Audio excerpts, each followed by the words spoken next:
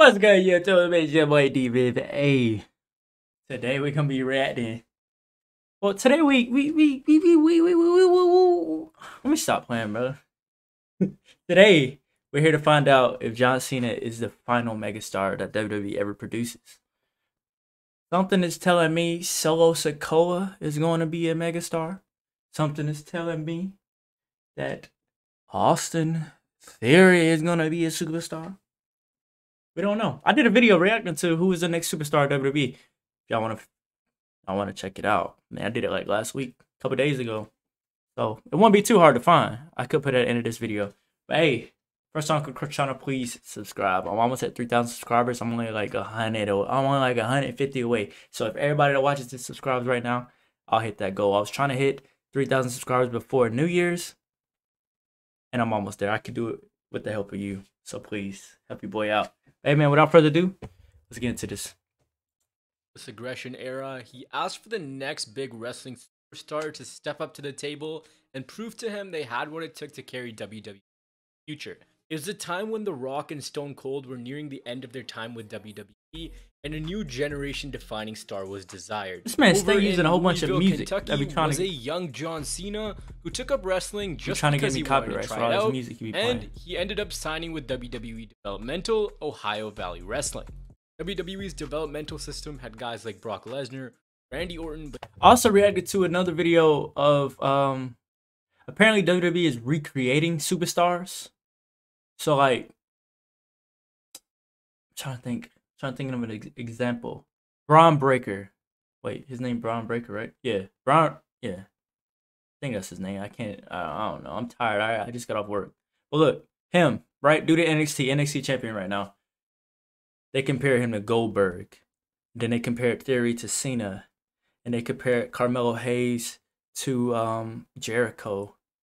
And then it was a lot of different comparisons that if you really sat back and look at it and think about it, is very true. So y'all need to check that video out too. Batista and then maybe I'll put it into this. I'll put it into this. Cena. So you'd have to stand out to really catch someone's eye. What in the world? He got dreads? What is that? Happened by accident. They were scouting Cena's tag team partner Rico, and Cena caught the eye of everyone with his look and comedic flair. Slowly thereafter, he made his debut, telling Kurt Angle the one quality he possessed that separated him from the rest was ruthless aggression. From here, Cena struggled a bit. In fact, he had been told that he'd be getting his release until he found his way with the Doctor of Thugonomics character. From here, it was only upwards for John Cena. He organically got over as the Doctor of Thugonomics, where he'd just drop bars on people. As his popularity grew and WWE transitioned their product, he was transitioned into an American patriot. Then he was transitioned to complete babyface John Cena, where the main audience Cena was catering to were children. I ain't gonna lie, I think that was my favorite shirt right there. That one right there with the bulldog on the back. That one was dope. That right there is when Cena was tough. Cena, y'all don't know about that John right there. Was catering to were children. The guy would main event WrestleManias, star in movies, and grant more Make-A-Wishes than any other celebrity, and solidified himself as one of WWE's biggest stars ever. Through it all, he became WWE's biggest star. No matter what you think of the guy, he was the only one capable of doing what he did for the period he did it. That, frankly, is not debatable. We're at a time now where we don't see John Cena as much anymore, and for as many years as he's had, he'll be back. Perception has changed on him. He'll be back next week. He's seen in that same light as some of the biggest megastars in WWE. But is he the last megastar in WWE? WWE's seen so many generation-defying performers in the past. From San Martino to Hulk Hogan to The Rock and Stone Cold. These competitors transcended their generation. Whether it was Hulkamania running wild or The Rock and Austin killing it week by week. I also did a reaction a couple days ago of who was the biggest draw for WWE. And I came to the conclusion that it was between Stone Cold and Hulk Hogan. But I ultimately came to Stone Cold because Stone Cold still has catchphrases right now to this day. What?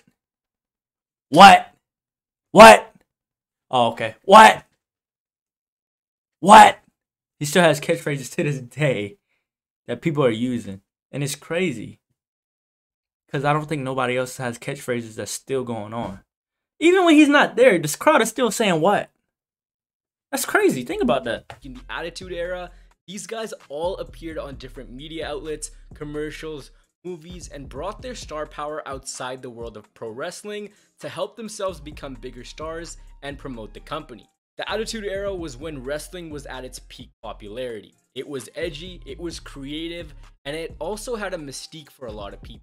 It's all these young Michael Cole. They used to bully that man. To the mainstream. Especially The Rock. Back then was you could get away with a lot more. Or Sunny. The product had an edge to it, and sadly, people just cared more about pro wrestling. When The Rock and Stone Cold. I wonder how Linda looks right now. I wonder how Linda's doing. They never show Linda no more. They didn't show Linda since the early 2000s. I think they got a divorce, but I'm sure she still owns some of WWE. But they just gotta show her at least once. I just want to see how she look now. Because Vince looks super old now. Like, his bag's crazy huge. Left WWE, a new generation was ushered in. That man don't be getting no sleep. Era. We saw guys like Brock Lesnar, John Cena, and so many others. During the Ruthless Aggression Era, the product was still edgy, but not to the extent the Attitude Era was. It was this same time where John Cena was on the rise with his Thugonomics gimmick. Every week, Cena would come out and drop bars, make fun of people for being fat, and so many other things that I just can't say. It was funny, and he genuinely endeared himself to the crowd. And then... Well, the wrestling world in shock today. Former champion Chris Benoit found dead in his Atlanta home along with his wife and young... He took place. This painted because of the barbaric and how much families again and say, yes, family, friends, I did a video on that like a couple days ago. If y'all want to know anything about that, check out the other videos. That's why I skipped it, because it's a repeat of what happened already in the other video. Product. Well, that's a... It was a video on why the PG era basically killed WWE. Basically, the ratings went from 5,000 or 5 million viewers in the Attitude Era to like 1 million currently. So, yeah, check out that video. You'll see it. Date for another day. It was last week. Turning WWE also meant that they had to change the way their characters behaved on screen. So a lot of that edge that was left in the Aggression Era was almost completely gone. This made it harder to establish characters because they were limited to what they could post it before they could walk the line or even cross it. It stripped away everything that made wrestling wrestling. As for John Cena, he was being pushed as the big star in WWE. His character changed too. He was the poster child for this. Yes, sir. That's that shirt with that bulldog on the back. Kids. He was the one doing the Make-A-Wishes for the company. He was the one appearing on TV shows, and he was the one this generation was built on. Up in the 2000s and witnessed John Cena in the earlier days, chances are you have a great place in your heart for him. Yes. And he won. Fun fact, me and John Cena got the same birthday. Won you over a fan. It was this blend of Cena winning over us kids who watched him in the Ruthless Aggression Era, mixed with him winning younger kids who grew up in the PG era, that added to his star power. Got an alarm that's about to go off. Let me stop it right now. He carried fans he made in the Ruthless Aggression era into the PG era, then used the era to build even more fans, because there were simply just more people watching wrestling. Like I mentioned before, more people were watching wrestling. More people had eyeballs on John Cena. So this mixture of people that he connected from 2003 to 2013, where he made the most impact. When WWE made this transition, WWE marketed John Cena perfectly as the guy who... Hey, how long ago was that? It looked blurry. Quit. Kids got behind him. I need that belt, bro. I need it. I need the title, bro. I need that title. I gotta buy it. I gotta buy it. I gotta buy it. I gotta buy it. John Cena's character was at the worst it had ever been. People were dying for a change because they're sick and tired of the same copy-paste formula. During this time, WWE expanded their viewership even more, and people from different countries became aware of the name John Cena. He'd be on posters, trading cards, clocks, perfumes. He was even a damn garden gnome. So much marketing behind Cena, and his appeal became global. When people thought of WWE, they thought of John Cena. Yeah, they sure did. I think that's still the case to this day. People don't think about no Roman Reigns unless it's the current modern day fans. The newer fans would hear wrestling, and the first thing that would come to mind was John Cena. Yep. He brought in a mixture of outside viewers, goodwill, and above all else, eyes to the product. A few years ago, when he started to transition to a part-time schedule, star power only became more appreciated. Man, it's not even part-time no more. Like, even if he's still under contract, which I'm sure he is, he is. It ain't no part-time schedule, bro. It's not part-time, bro. Because you're never there. You have one match every year now. One. Maybe two. I understand you're busy recording stuff and filming and all this kind of stuff, but come on, bro. Come on, bro. We miss you, bro. Miss you. We miss you. You're getting old, I understand. But after you hit this certain age, like when you get up there with The Rock, age-wise, then you can make all the movies you want because we know you're too old to get in the ring. But you're not too old yet. So continue to give us some good matches because I want to see you pass Ric Flair. You already talked with him. I want to see you pass him. That's just... Would y'all be upset if John Cena passed Ric Flair? Let me know right now in the chat. WWE didn't know what to do. I want him to pass Ric Flair. Unless. And I want Randy to tie Ric Flair. Early 2016, John Cena had I think both of them deserve it, bro. Schedule. He had done everything he could and brought WWE to great heights and places in the world that they had never been. It's around this time when WWE started to find their next star. As the product had restrictions, it became tough for people to organically break out, even though some did. WWE were restricted in what they could make these guys say and do. They failed to capture that genuine star aura and just started fast-tracking people. Here's where Roman Reigns comes into the mix. Roman Reigns was being presented as the next John Cena. He was the guy Vince McMahon believed had the ability, look, and mainstream appeal to carry the company forward. Plus, Vince knew that he had ties with one of his... And all of us hated him. I was one of them. Fans knew what WWE was trying to do and immediately hijacked the whole situation. To the point that Cena had to come back full-time for a little. Because they were missing that guy that people see. And I don't think Cena's void has been filled ever since he transitioned to a part-time schedule. And I don't know if it ever will. Nope. Won't. It won't. When I ask wrestling fans, is John Cena wrestling's final megastar? A majority will agree that he is. And he's the last household name. I don't know, man. I think Seth Rollins could do it too. I'm not gonna lie. I think Seth Rollins could do it. I really think Seth Rollins could do it. Also, I met Seth Rollins before at the airport. It's pretty cool. He wasn't cool. He was kind of mean to me, but it made me upset a little bit. I'm not gonna lie. He was walking by himself, and I was sitting there in that little chair just sitting there waiting with my little headphones in, looking at my phone. I look up. I'm like,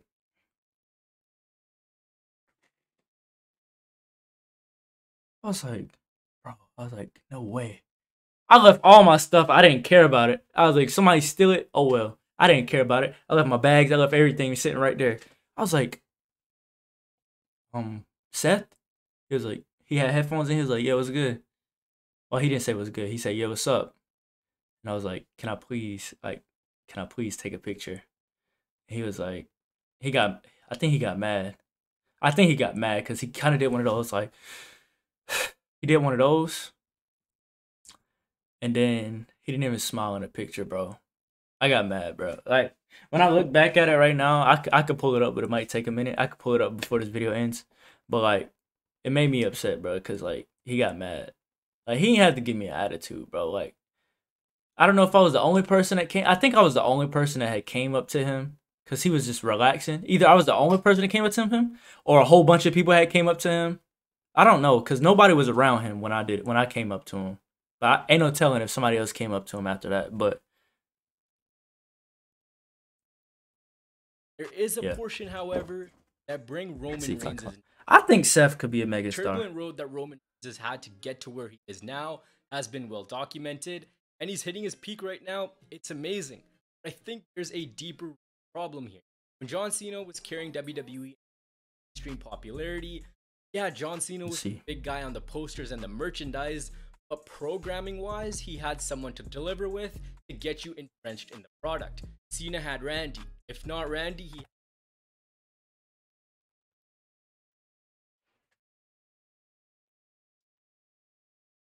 Look, bro. Look at his face, bro. Oh, hold on. Look at his face, bro. Oh my gosh. Look at his face, bro. He didn't want to take the picture with me, man. It's alright though. One day when this channel get big, and I get to meet you, Seth, I'm gonna show you that picture. I'm gonna show you that picture, Seth. One of these days. If not Edge, he had CM Punk. If not him, there was a roster filled with other great characters that John Cena could construct a personal and engaging. For Roman, who does he have? Seth Rollins is the closest that comes to mind, and even in middle at best of late. WWE has done a poor job of building stars, and even if Roman Reigns is their big star, it's like, well, who else? It's also the amount of time it's taken Reigns to get to where he is, and it took a lot of work. John Cena, 6 years into his career, had organically gotten himself over fans. Roman Reigns is in his 6th full year of single competition, and now have fans really started to warm up to him. Them struggling to build him up is twofold. First is social media. When Cena was carrying WWE, there was no sure, social media. Social media was around. No, it wasn't. Never to the extent it is today. Nowadays, people want to go with the status quo. When they saw Reigns getting pushed, people were like, no, we're going to reject this guy. And then other people hopped on the bandwagon. They was pushing him too hard, though. It was the cool thing to do, and it was the social media. No, they was pushing him too hard. Second is... They was giving him every win. People are not watching wrestling as much as before. It's that smaller viewership, which is the cause of people rejecting stars, because that smaller viewership are the hardcores who want it there. People always say The Rock. They always bring his name into the conversation when it comes to Roman Reigns. Oh my gosh, Roman looks skinny in that. When that match does happen, it's going to bring a lot of eyes to Roman Reigns. What's he going to do until then? After bringing guys like Cena and Lesnar to continue to build a guy like Reigns? Because the fact of the matter is, that roster is very talented. It's true. I never thought about that. That's why they keep putting him up against Brock. Because Brock right now is the biggest attraction in WWE. He's the biggest attraction. The most viewers come when Brock is there. It's already been proven. That's why they had him go up against Brock so many times. Because whenever he would beat Brock, it would make him look better. And it all makes sense now. But there's a severe lack of top tier characters. I understand his appeal in markets like India. People love him there. Say the name Roman Reigns to an everyday person, they'll have no clue. I'm not saying Roman Reigns could never get to that point. It takes a couple of marquee feuds to get to that point, but where are those feuds and moments? I asked in my community poll the other day, and people said Roman Reigns. I try to remain as objective as I can in these videos, but no, Roman Reigns is nowhere close to the star John Cena was at the same point in his career. And it's simple. Cena is the GOAT. Watching as much. It took a heel turn to get Reigns over. I also did a video on who is the GOAT. So check that video out too. Sway a majority of fan opinion in a different direction for him. I say Cena's the GOAT. He did over the past few years, simply a smart decision. And they had the nerve to put Roman in that. Times. If we would have met head of the table Reigns in 2017, he would have been a bigger star by now and probably the same babyface on Cena, because hey, it's the green shirt guy. And its course by now. If you know, you know. Well, I do agree that Reigns is this generation's defining star for the WWE. I don't think he compares. Cena Not and even Reigns close. are two different cases, and the question I'm asking is: I think Randy's more popular than Roman. There are simply for sure. not enough eyes on wrestling for people to care.